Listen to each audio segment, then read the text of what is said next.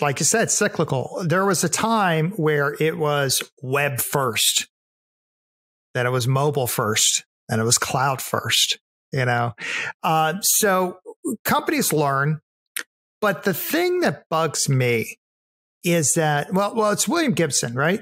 He said it. The future's already here. It's just not evenly distributed. And what bugs me,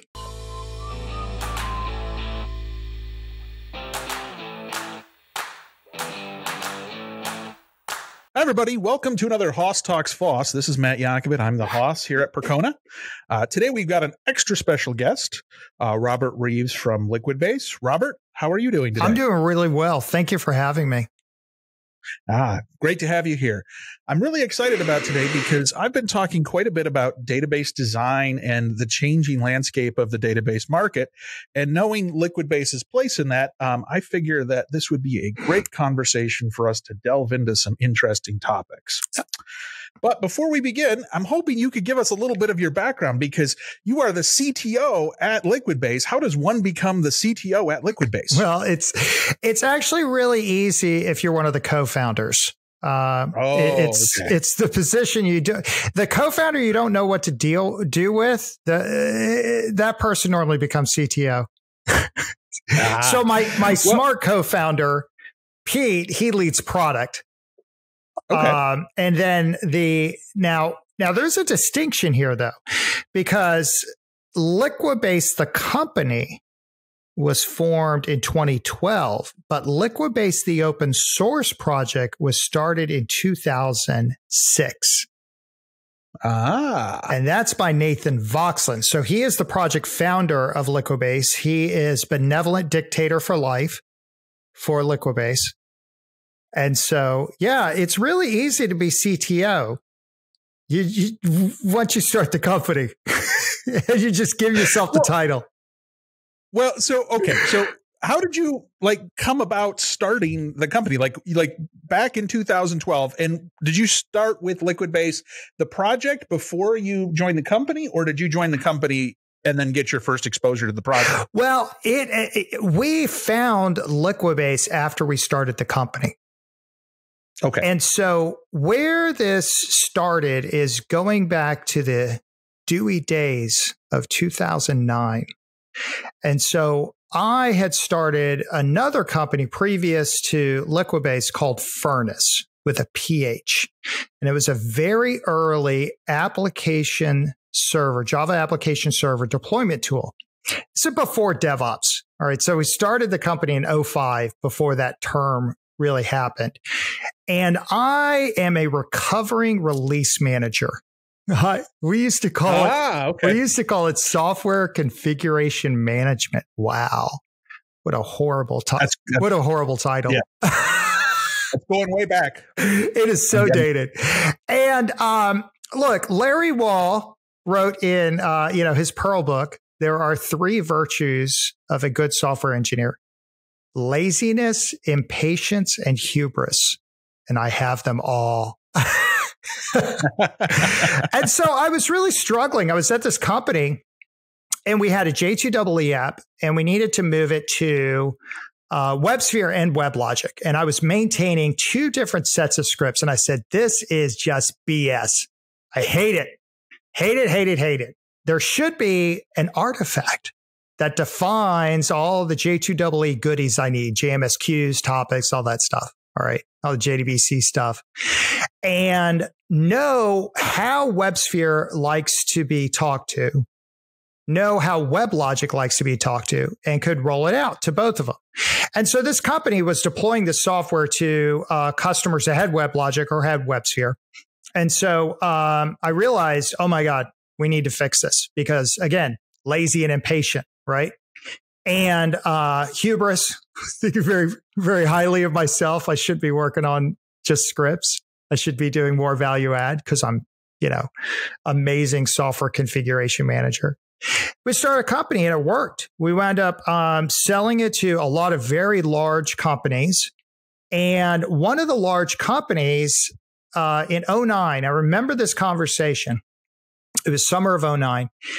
And I was at I had customer success reporting to CTO at the time over a Furnace.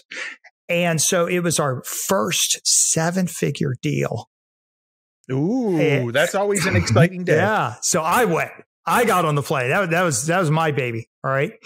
Also, we had just one other CS engineer, so we didn't have coverage, so I had to go. The pains of being a small company. Yeah. And so I went, and they said, Robert, this is great. I love it. What are you doing about the database?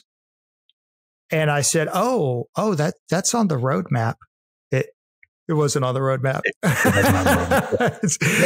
The narrator say it wasn't on the roadmap. And so I asked them, I said, well, what's the problem? What are you trying to solve for? Let's talk about that. And they said, look, prior to using Furnace, prior to speeding up our application deployment, right? See where I'm going with this? We only updated WebSphere once a week.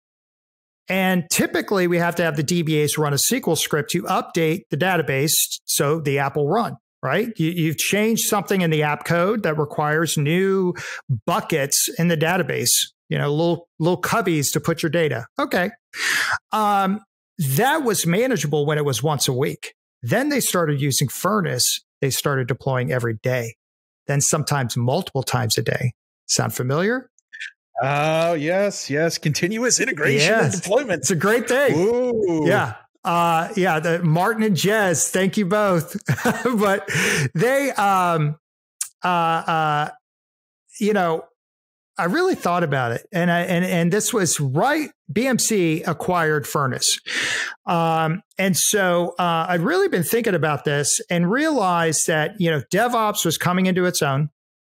And I started to see the beginnings of cloud was really taking off for, a corporate IT perspective. And then also here comes this thing called microservices and containers. And all this stuff is accelerating how fast we can get the apps out, but nothing for the database. And so Pete and I had said, okay, we need to fix this. And he was employee number 1 over Furnace. So we're like, yeah, let's get the band back together. Let's do this. And while we were working on it, we came across Liquibase and we said, shit, there's open source that does this. Oh my God. And we reached out to Nathan. We were like, Nathan, what do you say, buddy? What do you say? We've got the peanut butter. You got the chocolate. Let's do this. And, the pitch to Nathan was, hey, you want to work on your baby? You want to quit working for the man and work on this labor of love? Because remember, open source always starts with the developer having an itch that needs to be scratched. Absolutely. Yeah. And so we're like, let's help more people, dude. We're going to maintain open source. We're going to have the community edition, but we're going to add features. We're doing open core. And so far it's worked. And here we are. But that's really how I got into it. That was my first foray. I've always been an open source aficionado, a fan, but I never really worked on a community before Liquibase. But now, oh man, I have drank the Kool-Aid. Oh, now you're a convert, right? So, now you're here preaching the good word.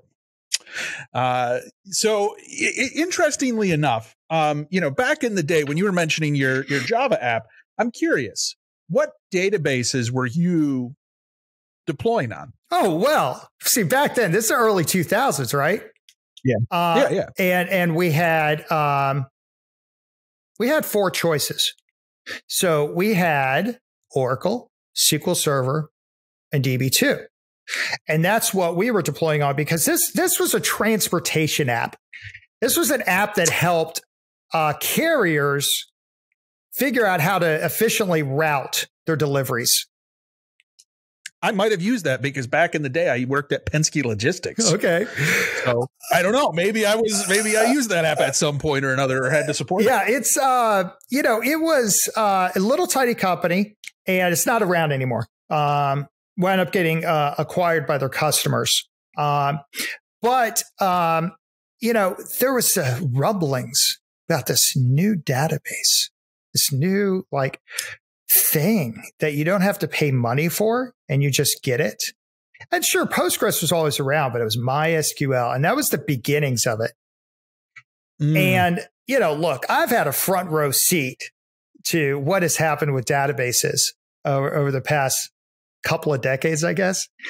And, back in the day, Liquibase only supported 4 databases. It was MySQL, and then they had Postgres.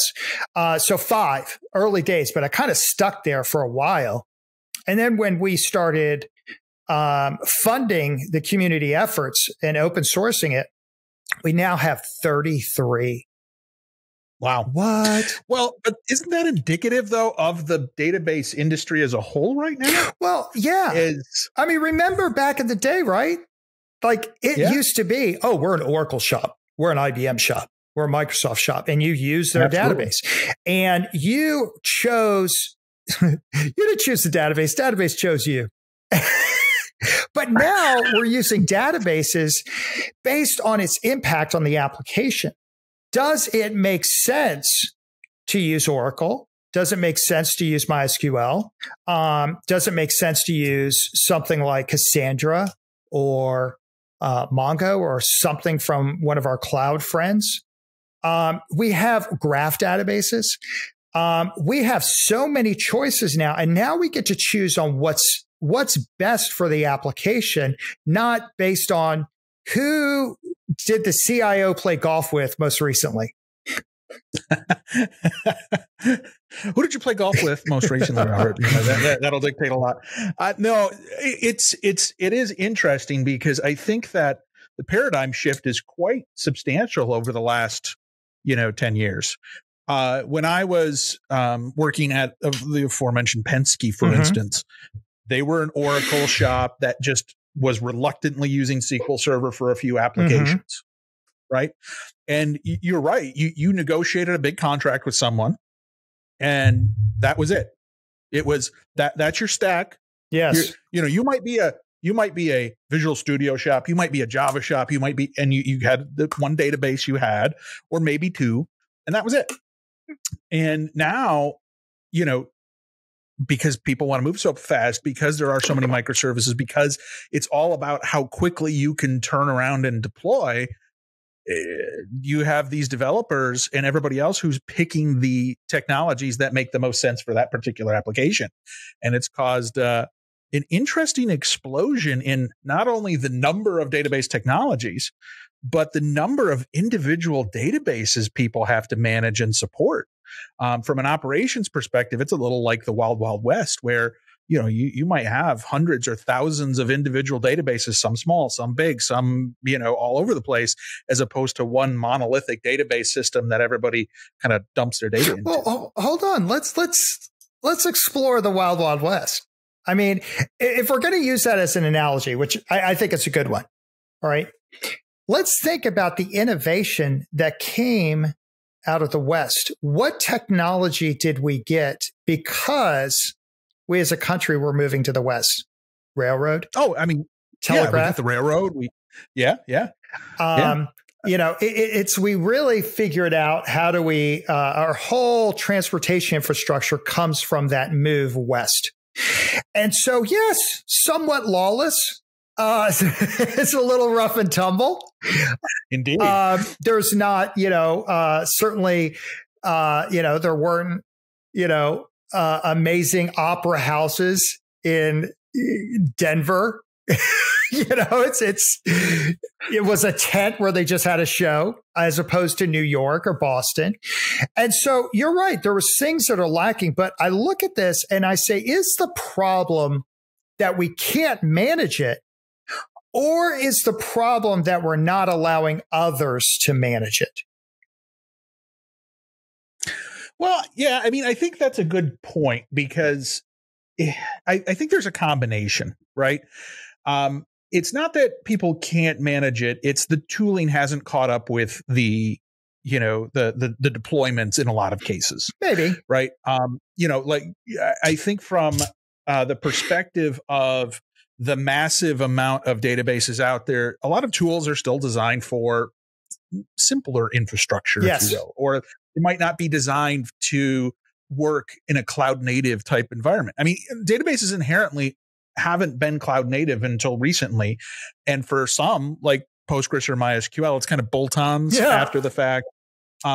Whereas a lot of these new databases that are starting to pop up that are quote unquote cloud native, whether it's Cockroach, Yonkovit, they're taking protocols that are from those databases that people love and use and trying to make it cloud native from the very infrastructure up.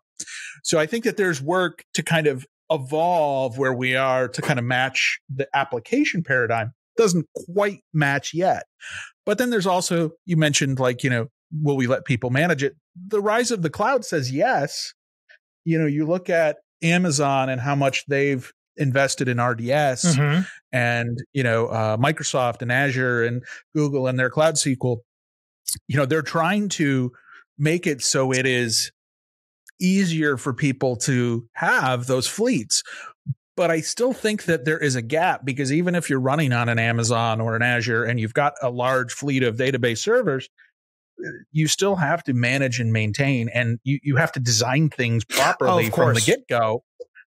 And I think that there's a false sense of security oftentimes with outsourcing or with, putting things on the cloud where it's like, hey, it works. It's good. Yeah. Like, I pay them to do it. Well, the old, the old adage, garbage in, garbage out, that applies to the cloud too. And you cannot just lift and shift and not only have old architectures, but old ways of doing business in the cloud. You've got to change everything.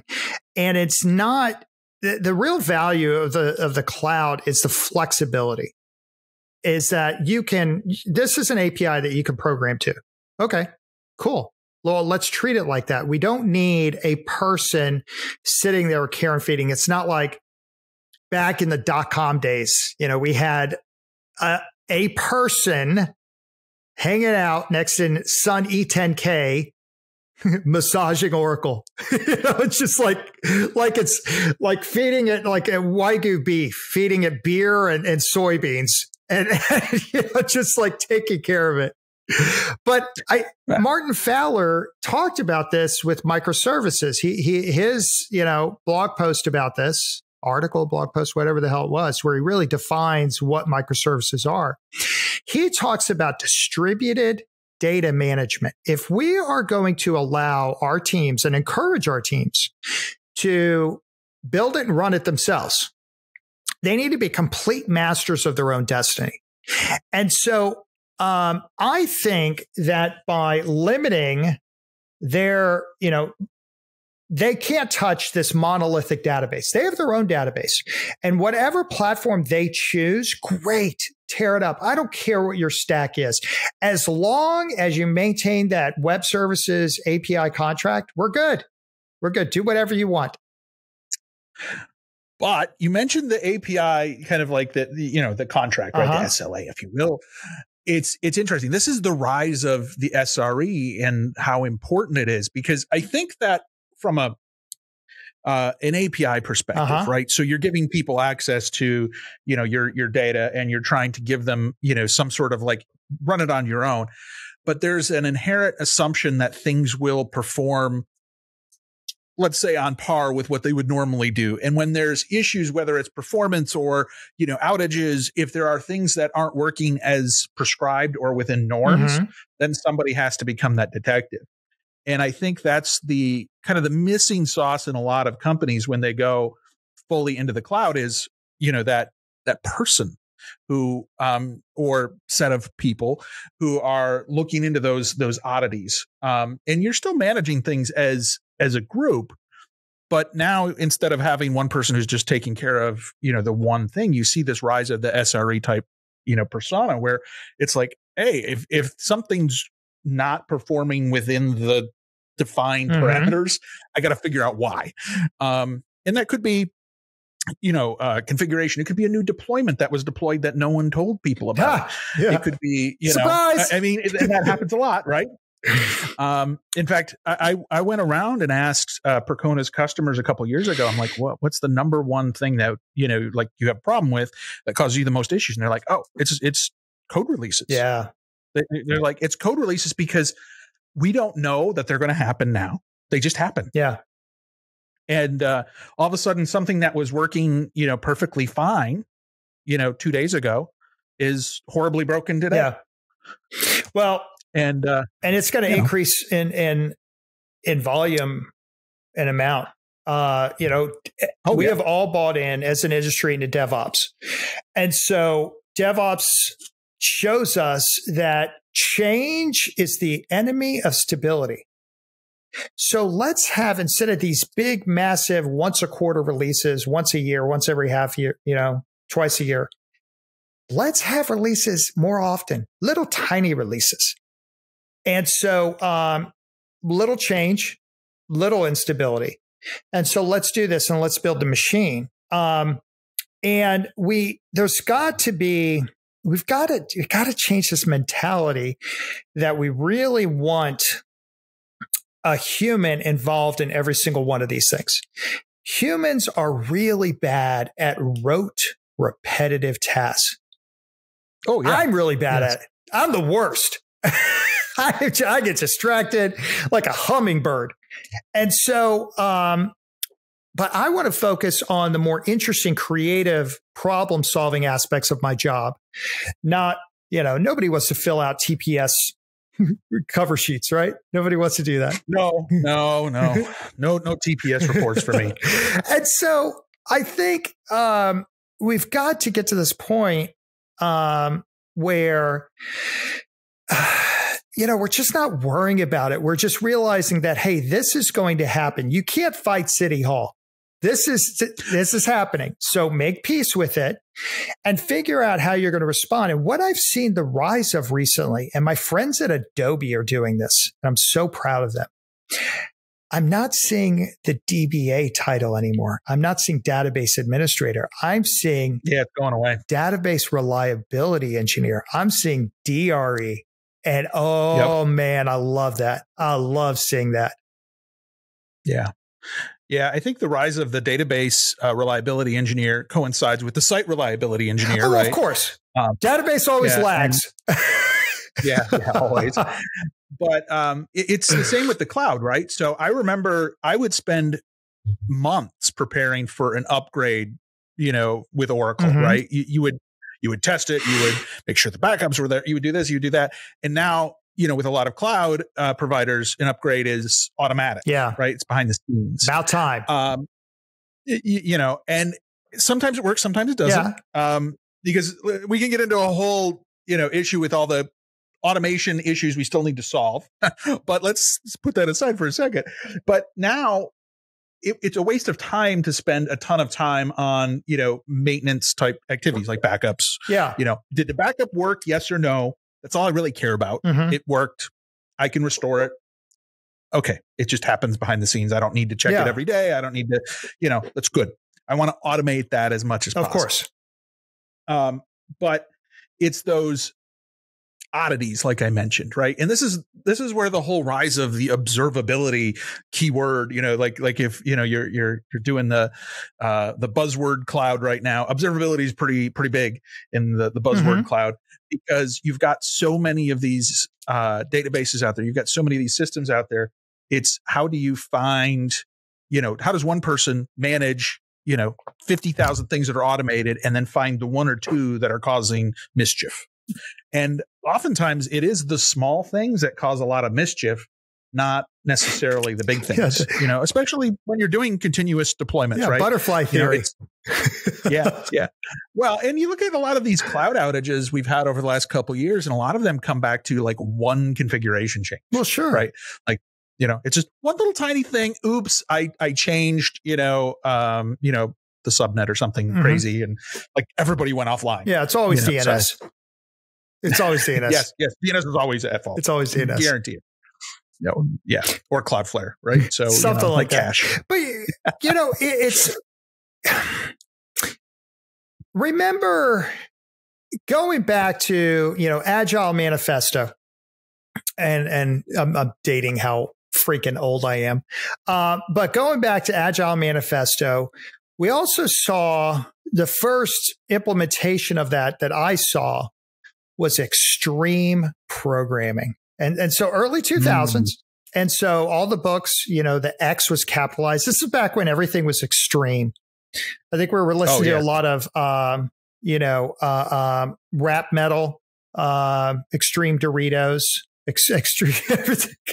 It's like we go through phases. Yeah. We go through phases of society. But despite its wacky naming, extreme programming, I really liked what the approach was, and I really forget the originator of the idea, and I apologize for that.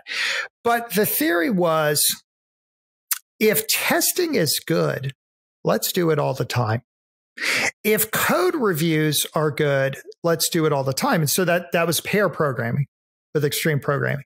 If testing, this was, around the same time as test-driven development. Before I write code, I'm going to write a test to tell me if I've done the code correctly. And that's actually how we do it at Liquibase when we expand other databases, how we were able to quickly validate support for Percona XtraDB cluster because we had all the test cases. And thank you, Percona, for building it on top of MySQL. We were able to leverage that. But having these tests, having these code reviews, if integration is good, let's do it all the time. Martin Fowler started that with CI. And so I think if releasing is good, we should do it all the time.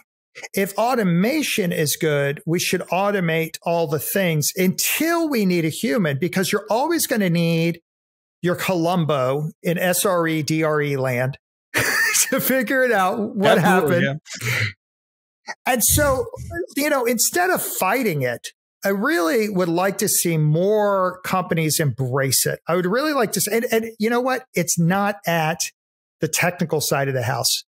It's certainly not the newer, younger folks, handful of years experience. They're bought in.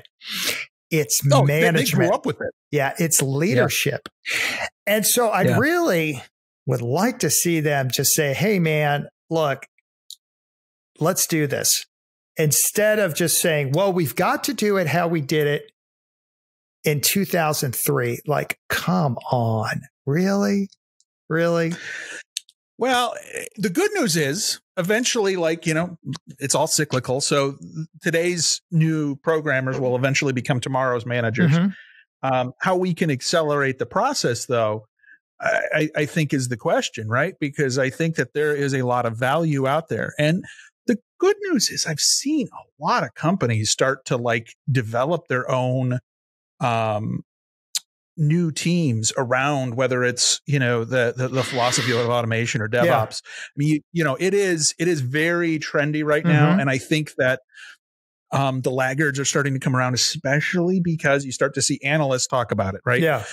I know that there are some companies who don't move without Gartner telling them where they should move to. Yeah, unfortunately, bless their heart. Right. Yeah. Well, yeah, right. Yeah.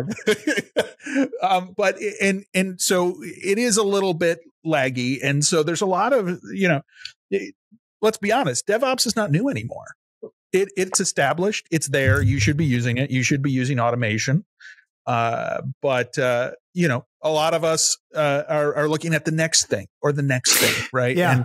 And I think it's important to know that it is out there. And right now, I got to say, I don't know of any new application that isn't being designed with that automation in mind, with that kind of cloud native microservice architecture. Well, it's just, I don't think people are developing new applications that way. If they are, it's very rare. Well, it is, look, like you said, cyclical. There was a time where it was web first, then it was mobile first, and it was cloud first, So companies learn. But the thing that bugs me is that, well, it's William Gibson, right? He said it. The future's already here. It's just not evenly distributed. And what bugs me is that there are these teams, there are these pockets of greatness in these larger companies. But there are still people on, and this is not, a slur, on the legacy apps, meaning the legacy is a good thing. It's leaving a legacy as a human, Carnegie, that's a good thing. But if you, or Carnegie, however you pronounce it, whatever. But those legacy apps throw off so much revenue, billions of dollars for these companies. And it pains me that they're just nibbling around the edge on the newer apps and not figuring out how. Now, there's some companies that have figured it out. There are some companies that figured out, how do I take this old busted J2EE app? And as I'm continuing to improve it, I am refactoring it on the fly and peeling off functionality into microservices. I'm using the expand, contract, migrate pattern to add microservices and move people out. That's cool, man. That's good, but not everybody's doing it. And I'm just thinking about all of the happy hours, birthday parties, piano recitals, fishing. That's being missed because somebody's dealing with this stupid crap. It's terrible.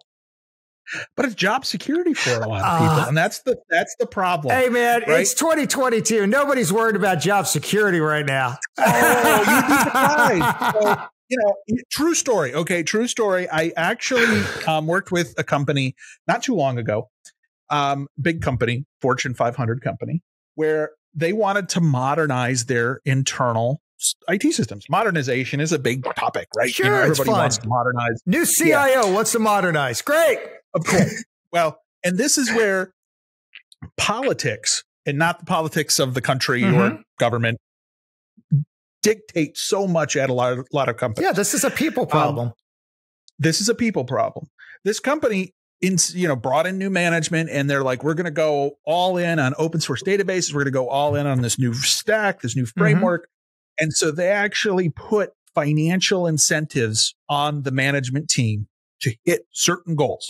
We want this many applications migrated. We want this many, Oracle to MySQL migrations, all this stuff, because they wanted to modernize and they wanted to make it, more cost effective and more efficient. And the teams that supported the legacy applications, how the teams were structured was this application, this business unit was in this space. They're like, we have no incentive because their management was different than the infrastructure management team. Yeah. And so they just said no. And a year later, that entire management team was gone. Yeah. And someone new came in with a brand new stack and a new idea. Did it again.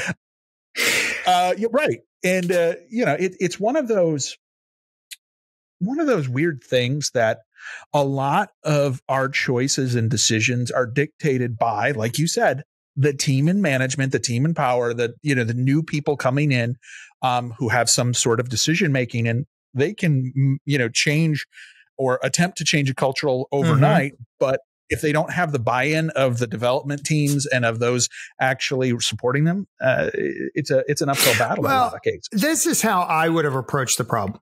All right. And this is where, and this isn't my idea. I've seen this successfully done at many, many companies, is to not change the stack and to say, you have to offer services and you have to guarantee performance of those services.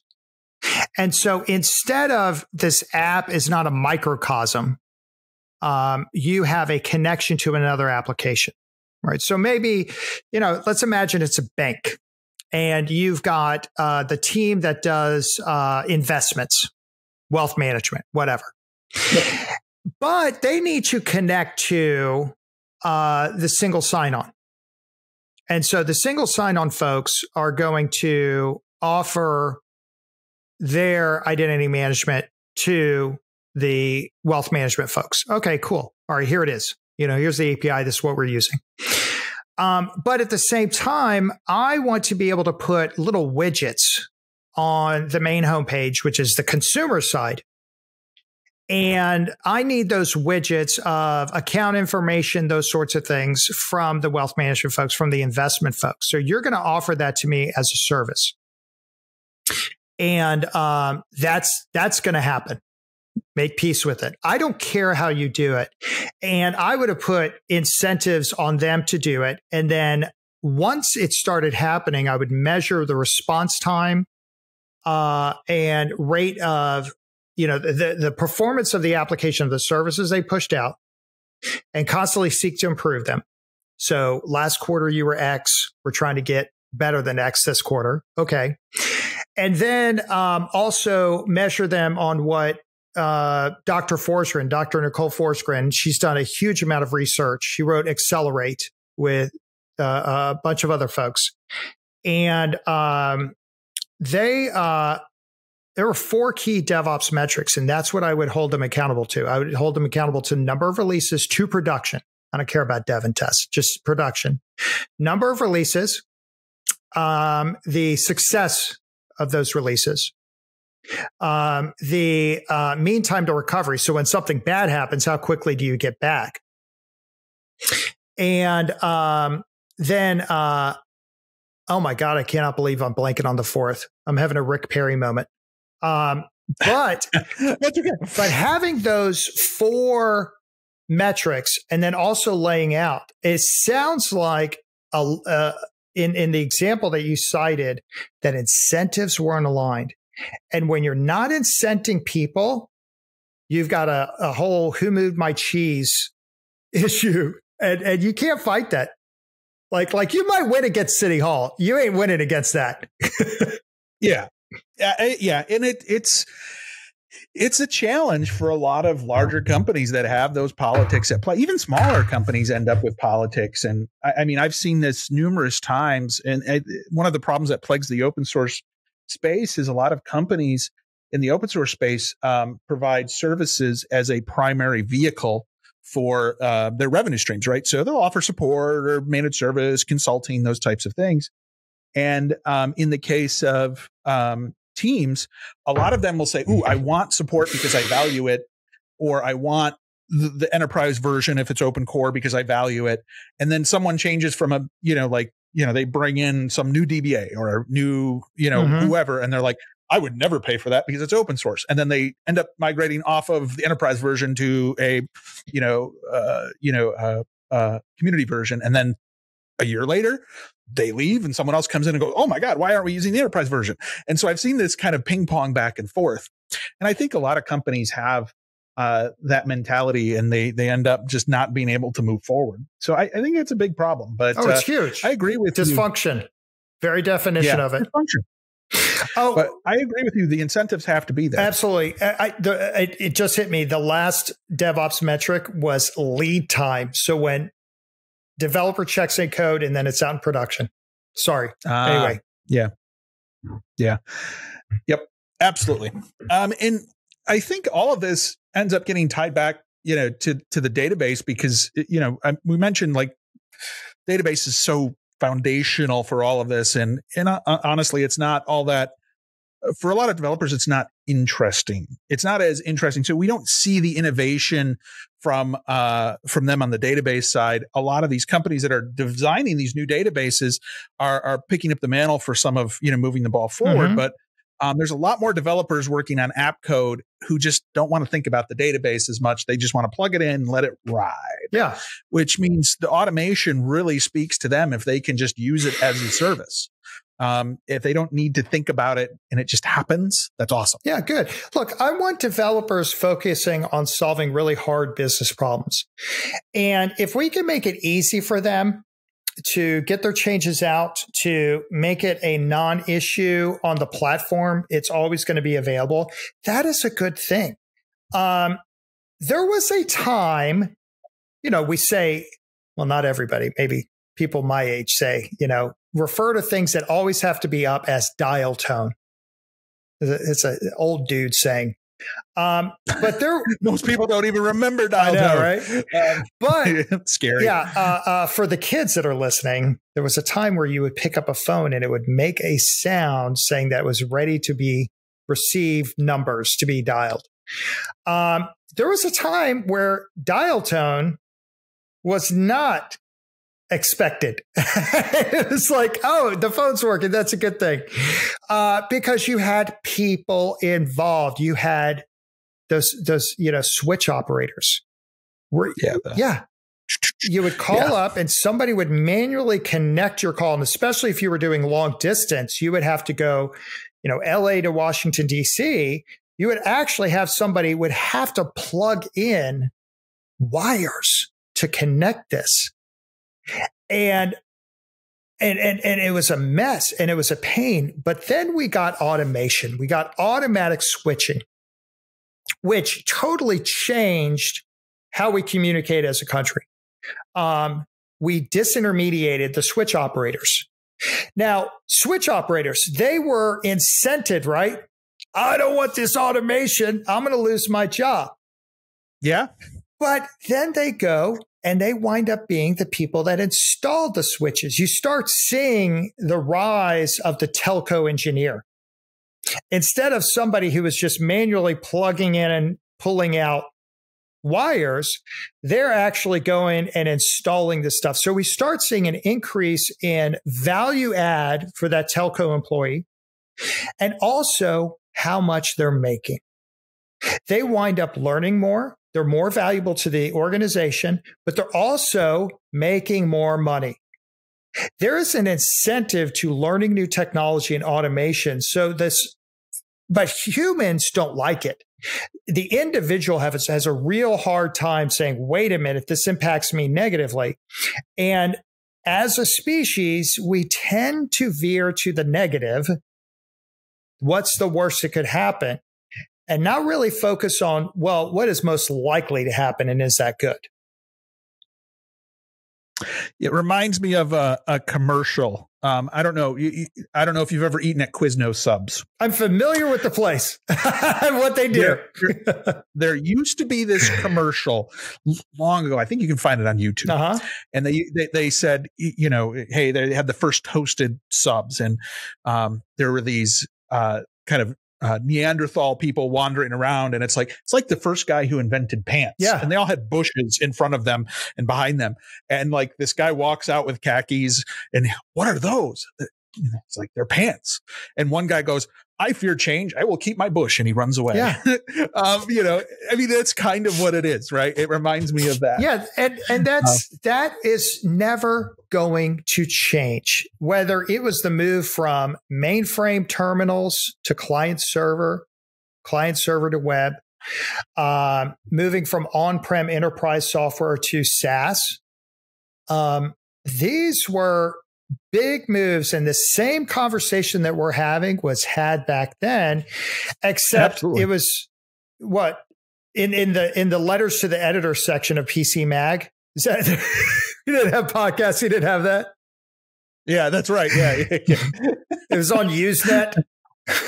Yeah, Usenet, water cooler discussions.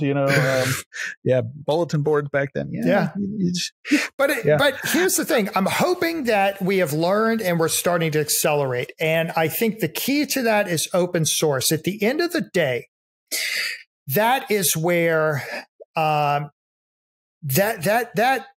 marketplace of ideas has proven out to be far, far more valuable than anything an individual company could come up with. And in crowdsourcing, really, and you mentioned being lazy. I don't look at it as lazy. You just want to you want to find a better way.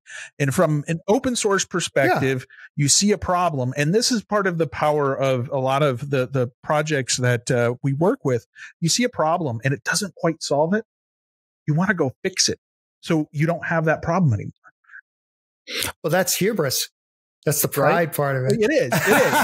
And and I think that's the interesting thing. It's a different paradigm shift from a lot of developers because they're used to, I have a goal in mind, I have a target, and then if I hit my target, my boss is happy and great, but they're not really invested.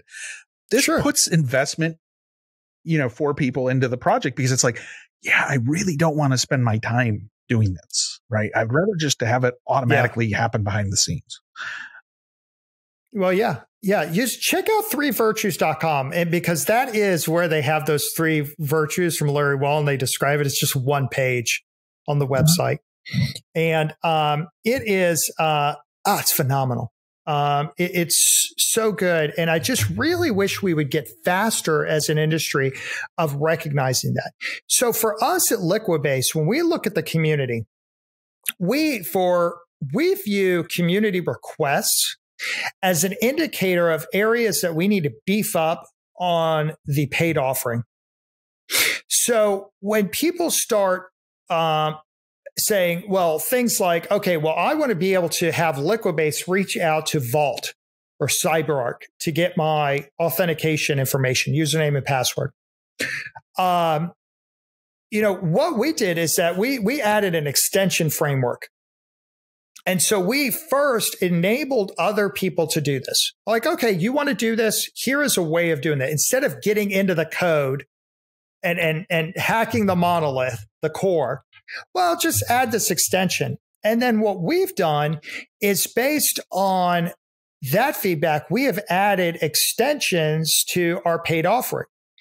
And so we're enabling people to be able to do it themselves. We're never going to stop people. We're never going to un-open source things or change our license model. We're Apache 2.0, about as free as you can get.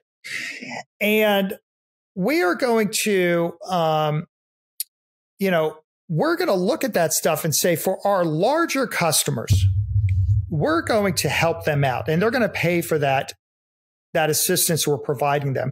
But we look at that community as a way of telling us where's the puck going? Where do we need to skate? As opposed to lagging indicators. And I think that right there is why the community is so valuable. It's not just free code. That's lame.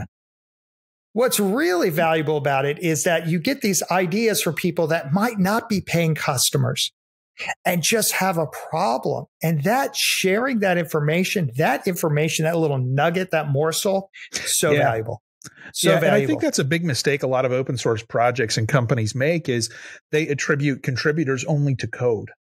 And the most valuable contributions are feedback and, ideas. Evangelism. Oh my God, I just used this open source project and it's so good. And I got to that baseball game with my kid. Yeah. That is more valuable, I would argue, because, they tell one person, another person tells two, other person tells two, so on and so forth. You got exponential growth. And remember this, the platonic ideal of this is, the Linux kernel. And you see Linus just reaching out on that Minix subgroup on Usenet back in the day. Hey, I'm working on this thing. What do you think? And start getting people to provide feedback. It wasn't the code. He wanted feedback. Yeah. And I think that's something that I think a lot of people don't quite understand about it. But Robert, I hope that we can get you out to Percona Live this year. I know it's right there in Austin, so it's just down the street from you. It's right down the street from me, man. We're really hoping you'll come out and see us. But I wanted to thank you for coming on out, talking to us a little bit about DevOps automation, a little bit about Liquidbase, all things databases. Appreciate the time here. It was great catching up. Well, of course. And look, the answer, excuse me, the answer is yes. I'll be at Percona Live. And if anybody wants to chat about this, I'll be around, and it's really easy to find me. You can blow me up on Twitter at Robert Reeves. Find us at Liquibase. And we've got a ton of good stuff out there to help our database brethren in the trenches. And, the stuff is free. It's open source. You don't have to pay us a dime. It just breaks my heart to know that people are still doing this manually. So we'll help for free too on our Discord chat. So check out Robert over at Liquidbase and, check out the open source project that they've got going on. And maybe there's some awesome things that you didn't know you could do that you might be able to do if you check it out. So Robert, thanks again and appreciate you hanging out. Thank you. Wow, what a great episode that was. We really appreciate you coming and checking it out. We hope that you love open source as much as we do. If you like this video, go ahead and subscribe to us on the YouTube channel. Follow us on Facebook, Twitter, Instagram, and LinkedIn. And of course, tune in to next week's episode. We really appreciate you coming and talking open source with us.